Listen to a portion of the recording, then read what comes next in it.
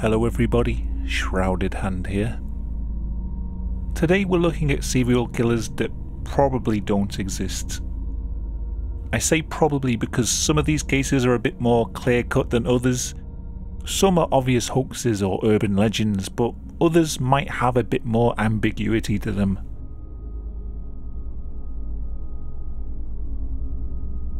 I'll start with a story from the good old days of YouTube, 2009. It was a simpler time back then. David After Dentist was the height of comedy, and marble hornets had the spooky community on the edge of their seats. In that same year, another mysterious channel appeared called Catch Me Killer. In a series of eerie videos, the Catch Me Killer, a guy who looks like Blue's Clues in witness protection, claimed to have murdered 16 women, and he was going to provide hints to the locations of the bodies. I've had a look and it seems like all his videos have been scrubbed from the internet. I've searched all over and the most I can find is this screenshot and a few small fragments from news articles. Luckily though, the YouTuber Backward State has an MP3 of the audio from Catch Me Killer's first video, so at least we get to hear what he sounded like. I decided to confess a few things. I decided to do it on YouTube because there's millions of people who find one body at a time. Whenever one body is found, another clue is found for that body. Once all 16 bodies are found, you'll know exactly who I am. Pretty spooky, I guess, but somebody pretending to be a murderer as the theme to their little internet mystery game, it's not all that noteworthy. I'm sure there's been many more alternate reality games like this over the years. The thing that made this different is that Catch Me Killer's clues seem to be pointing to real missing persons cases. He would also leave cryptic messages below videos that were talking about certain missing women. He never really stated anything outright, but he would heavily imply that he had some sort of involvement in their disappearance. For example, if we return to Backward States, their website and YouTube channel is all about reversing the audio of people talking to see if any hidden subliminal messages can be heard. They uploaded a video titled The Mysterious Disappearance of Tara Grinstead. Can reverse speech reveal clues to what happened?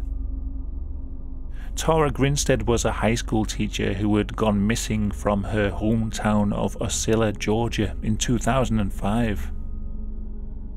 Beneath the video, Catch Me Killer left a comment saying, "I know for a fact that this man did not kill her. I can tell you what she was wearing on the hour of her last breath." Tara Grinstead's case was still under investigation at this point and police had no leads. Catch Me Killer's videos and comments made him a suspect in her disappearance, and so Georgia police diverted time and energy into investigating him. Around the same time, he left another comment under a video about Jennifer Kess, a woman who'd gone missing in 2006. The worst thing about this is that Jennifer's father was desperately searching for clues as to his daughter's whereabouts, so when he came across Catch Me Killer's message, he responded to him asking him to tell him where his daughter was. Eventually, after hundreds of man-hours, police were able to track down the mysterious YouTuber through his IP address. It turned out to be a 27-year-old man from Florida named Andrew Scott Haley. It was quickly determined that he had no involvement in the disappearances of the women, or any of the other 14 murders he claimed to have committed. He was just an internet hoaxer looking for attention. He'd never made any claims directly to the police, but he was charged with making false statements in an ongoing police investigation, actions which diverted police's attention away from potentially finding the real killer. He was given a $2,000 fine, 2 years in a worker release prison program, and 13 years probation.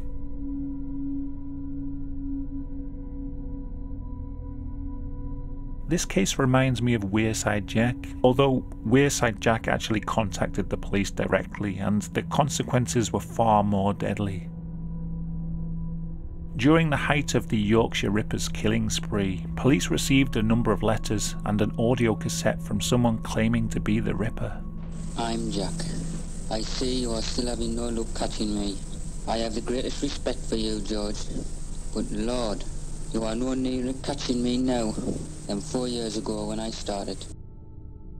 Although the killings were happening in the Yorkshire area, the man on the cassette tape had a Sunderland accent and the letters were postmarked from Sunderland. Police diverted a lot of effort away from their investigations in Yorkshire to search for a man in the northeast of England. In fact, the real Yorkshire Ripper, Peter Sutcliffe, was questioned multiple times by the police, but they released him because he didn't have a Sunderland accent. He actually went on to kill another 3 women while the police were busy searching for Wearside Jack. The identity of Wearside Jack went unsolved for decades until the investigation was reopened in 2005. DNA from one of Jack's envelopes was checked against the DNA database and matched to a man named John Humble. Finally, Wearside Jack had a face. He was sentenced to 8 years imprisonment for perverting the course of justice.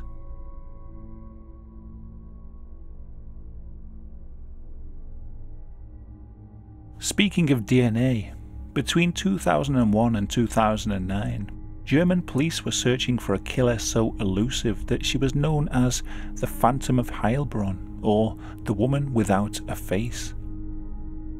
The only evidence of her existence was DNA left at various crime scenes across Europe, but they were able to determine that she was female and of Eastern European heritage. Most of her crimes were simple burglaries.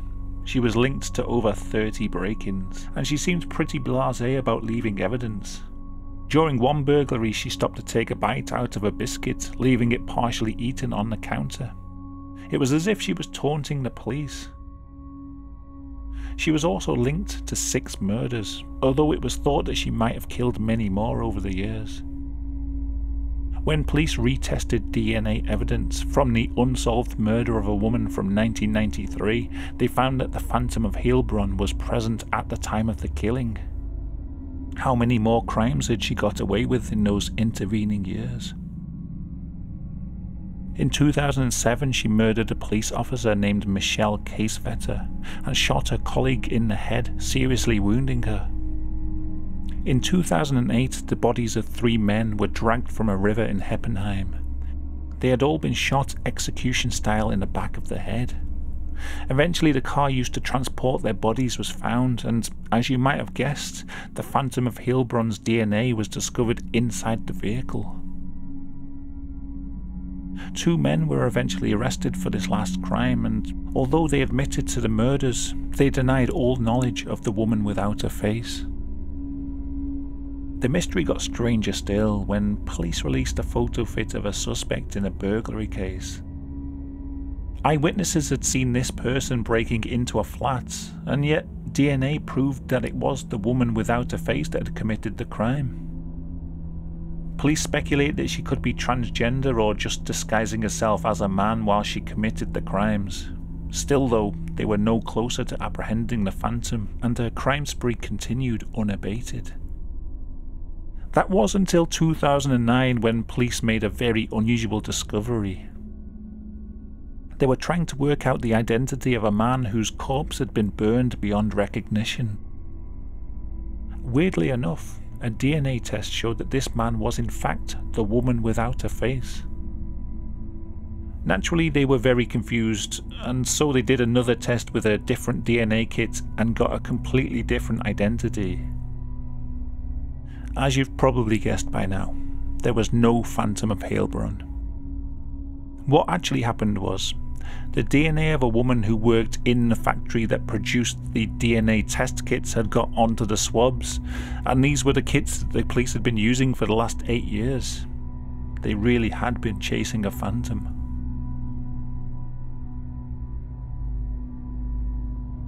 Now, the next case is a little more controversial to put on this list because there's a number of people who believe that this one really does exist. I'm talking about the smiley face killers. the smiley face killers appear to have been operating since at least the late 90s. Their targets are always the same: college-age men walking home alone at night, usually drunk after leaving a bar. They're attacked and then thrown into a river. Sometimes they're knocked unconscious first, but more often they're simply too inebriated to swim. In a lot of cases, they seem to have been spiked with GHB beforehand. Most of these cases would have been written off as a simple accidental drowning if it weren't for one thing. The killer leaves a special calling card. A smiley face spray painted somewhere near to where the men were thrown into the river. Two retired detectives, Kevin Gannon and Anthony Duarte, plus a criminal justice professor named Dr. Lee Gilbertson, have been on the trail of the smiley face killers for years. Their current theory is that it's a group of highly organised serial killers with cells all across America, and they're communicating via the dark web to pick their targets. They appear to be targeting men based on their perceived privilege. It's always wealthy, successful or athletic young men that are being killed. The detectives have identified 100 victims of the smiley face killers, and they're investigating over 200 more suspicious drownings. With each one they investigate, again and again, the mysterious smiley face graffiti is seen nearby. So with all this evidence, why do people think the smiley face killers don't really exist? Well, there's a pretty good debunk written by the Centre for Homicide Research titled "Drowning the Smiley Face Murder Theory." First off, the fact that the killers seem to be targeting drunk college-age men. Men of that age are more likely to engage in risky behaviours, especially after a drink, and they're more likely to walk home alone than women.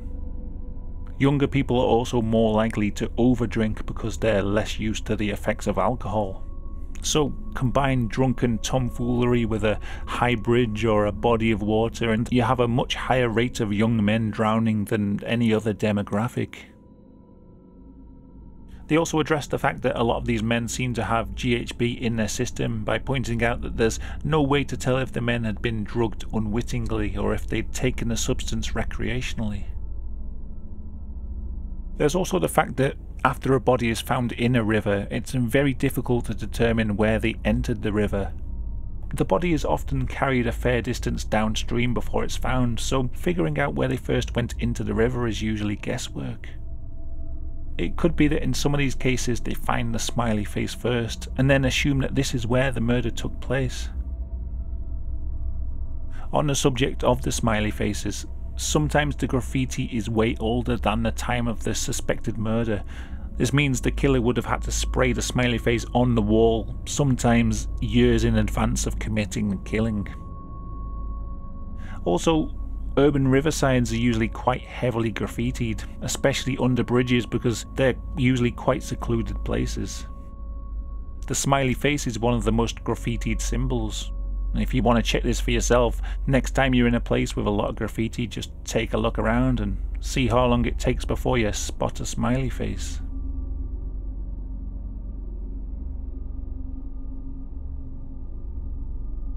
The smiley faces also never seem to be drawn by the same person. Each one is different to the last, although if it really is a gang doing these killings, then that would make sense, I suppose. Whether or not the smiley face killers exist, I can't say for sure, but I suppose at least some of these would have been murder victims. I know from other stories I've researched that murderers often do dispose of bodies in rivers and canals, so maybe some of them are the victims of crimes, but I don't know if that means that an organised gang is at work. There's a similar supposed serial killer here in the UK known as the Manchester Pusher. The city of Manchester has a lot of canals running through it, and a lot of bars. It's rumoured that there's a serial killer following drunk men as they walk home and pushing them into the canal to drown.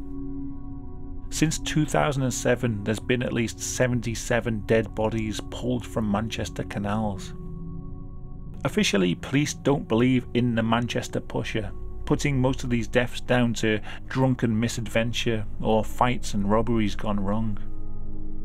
The problem is there's no real way to prove or disprove this theory, and so it persists.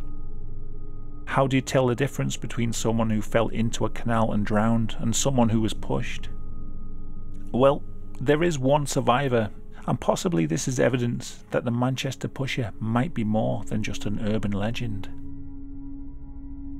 In 2018, a cyclist was riding alongside the canal when he was attacked by a strange man. He describes the attack like this.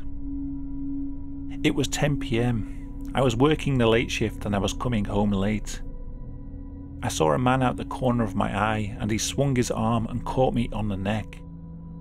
I went into the canal along with my bicycle and my backpack on my back, which immediately started filling with water, weighing me down. I was underwater with my legs twisted in the bike. I managed to get above the water and tried to get a grip on the side of the canal where it was slippery and mossy. That's when he kicked my hands away, which made me slip back under the water again. When I came back up, he was gone. I saw him running away. I managed to get out of the canal. It was pitch black and there were no lights or barriers along that stretch. Nothing. So was this a random attack, or did he have a lucky escape from the notorious Manchester pusher? I don't think we'll ever know for sure, but I have noticed similar stories began to crop up in other cities across the UK, leading to the theory that the pusher is moving further afield or that there's copycat killers at work.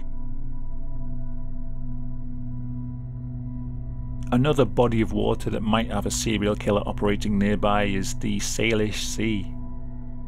I'd never heard of the Salish Sea before, so forgive my ignorance, and for anyone else whose geography is as bad as mine, it's this little stretch of water that curls around the bottom of Vancouver Island, and it's got coastlines in Canada and the USA.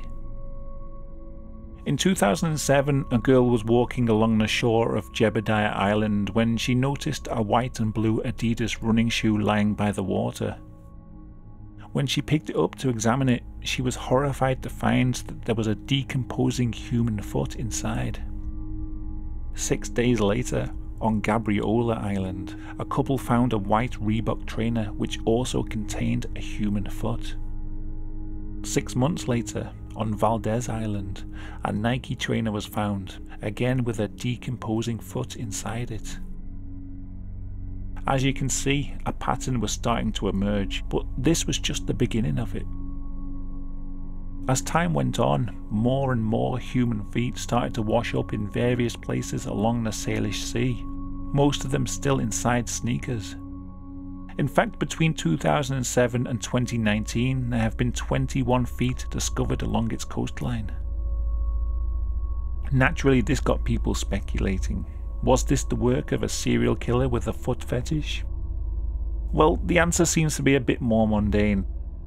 Quite a few of the feet have been identified, and it turns out a lot of them were from people who had taken their own lives or who had got lost at sea in a freak accident. For example, a foot found in May of 2008 belonged to a woman who had jumped from the nearby Patulo Bridge a month before. A foot found in 2011 belonged to a local fisherman who had gone missing in 1987.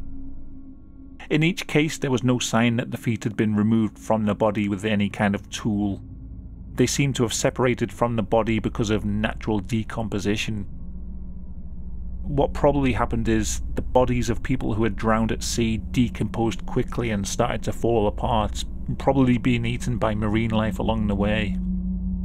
The foot, which was encased in its protective shoe, remained relatively intact, and the natural buoyancy of the trainers means that it was easily carried along on the currents.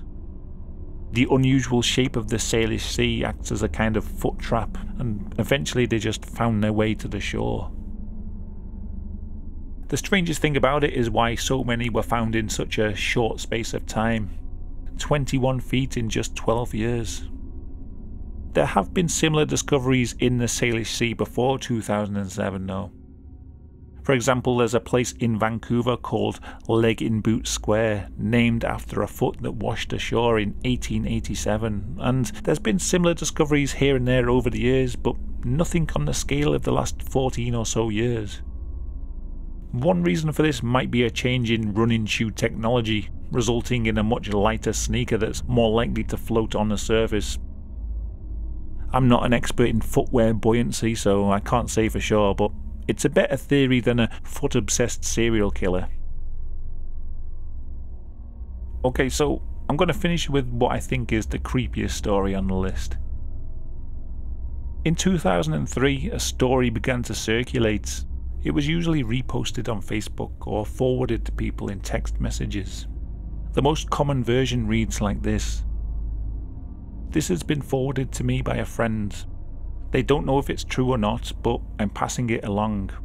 We might see this on the 10 o'clock news tomorrow as the latest big internet hoax, but Joan just told me that her friend heard a baby crying on her porch the night before last, and she called the police because it was late and she thought it was weird. The police told her, "Whatever you do, do not open the door." The lady then said that the baby had crawled near a window and she was worried that it would crawl to the street and get run over. The police said, "We have a unit on the way. Whatever you do, do not open the door." He told her that they think a serial killer has a baby's cry recorded and uses it to coax women out of their homes, thinking that someone has dropped off a baby. He said that they hadn't verified it, but they'd had several calls from women saying that they'd heard babies' cries outside of their doors when they were home alone at night. Please pass this on and do not open the door for a crying baby. The story spread quickly and pretty soon there were more reports from various parts of the world. It didn't matter if you were in America, Australia or the UK. Somewhere out there was a serial killer using the recording of a baby's cries to lure women to their deaths. I reckon some people even did hear such a sound. If you've ever heard cats fighting, you'll know it can sound a lot like a baby crying, especially when you hear it outside your window in the middle of the night.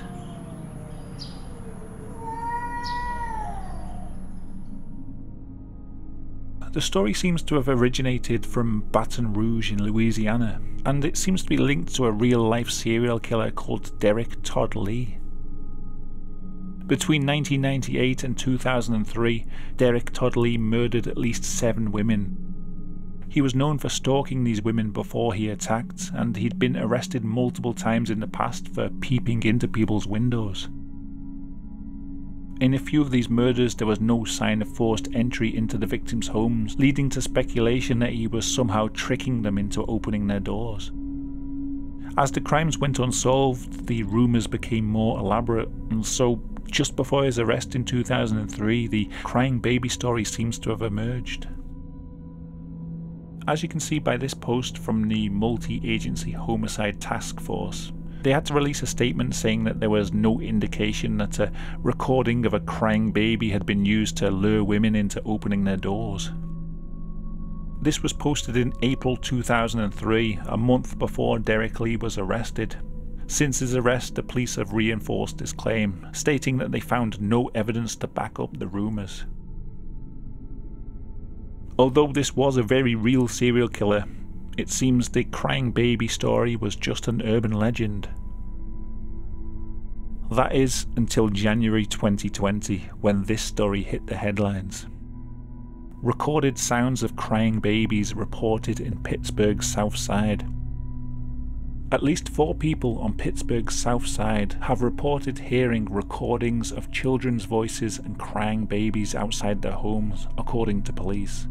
Public safety spokesman Chris Tugneri said police had received 4 reports from different areas of the South Side. The callers said they heard a crying baby or a child's voice asking for help and noted that it was a recording. Tugneri said that officers responded in each case but did not hear the sound or find the source of the sound.